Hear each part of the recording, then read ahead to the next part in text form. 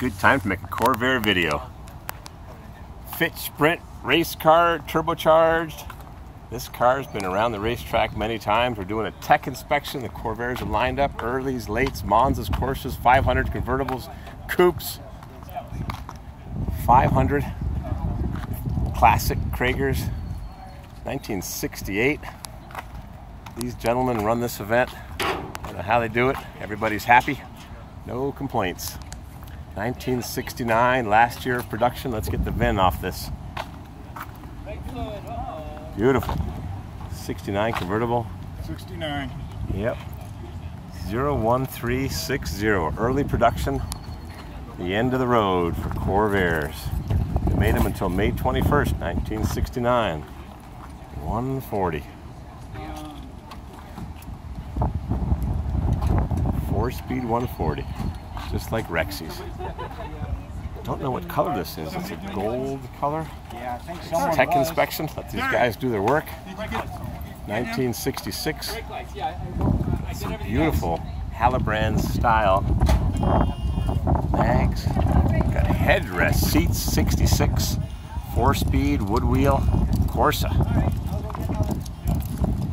140. They came standard with a 144 carburetor, but this is, wait a minute, this is a Monza with a Corsa dash and a 140 and the Corsa stripe that only came in 65. This one's got it on a 66, but it looks like a 110. Lightly modified. Very interesting. It's so nice and clean with a space saver spare and the 140 dual snorkel air cleaner, but on a 110 with a Corsa silver cove and a pinstripe and rocket mags. Very nice. I think that's Le Mans blue. Fit Sprint 1963. White with silver with red stripes, white interior. It's got the Fitch wood wheel, wood shift knob, gauges, hands, wheels. It's a real sprint car. It's got 4 carburetors. Yes, sir. See, they're gonna look anyway. Power tops, Stuart Warner classic gauges, and a real wood wheel. 4 carburetors. I've seen this at many Corvair events. Yes, sir. You drive this baby? Yes, sir.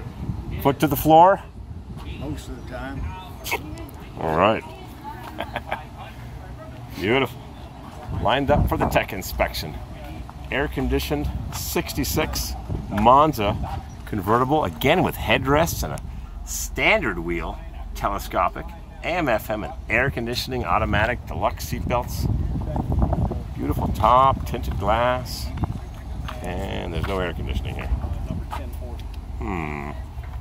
Let's cut those right off, huh? I guess if you can castrate a bull, you can cut off the air conditioning on a Corvair. I don't know why you'd want to do it. That's the next, well, no, it's the next thing to go in. I get to install that.